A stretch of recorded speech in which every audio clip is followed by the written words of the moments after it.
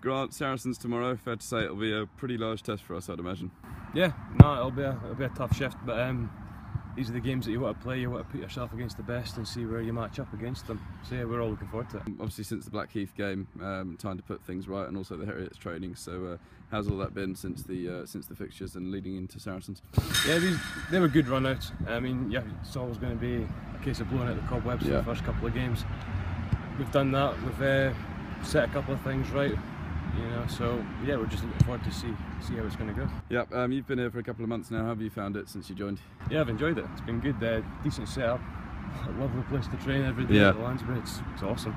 And yeah, the boys are all top. Coaches are, you know, they're good as well. Yeah, I'm really enjoying it. Yep. Obviously, in your time at Edinburgh, you played against some pretty top class opposition. Saracens, I think, Premiership and European champions from last year. What could you say to our squad to kind of G them up for tomorrow, because I'm sure it'll be. I think they're going in pretty fully loaded ahead of their first game of the season as well. Yeah, no, we've heard that as well. But no, it's good. I mean, as I said before, these are the games that you want to play. There's no point playing the game if you don't want to play against the best.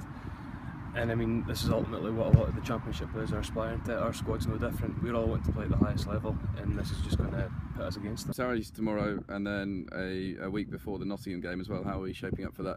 Yeah, good. I mean, as I say, Saracens, that's going to be a big shift, but hopefully if we can get out of that with no injuries, I think that's the main thing for us. Play well, give a good account of ourselves, avoid injuries, and I think if we can do that, we'll go into Nottingham with a lot of confidence.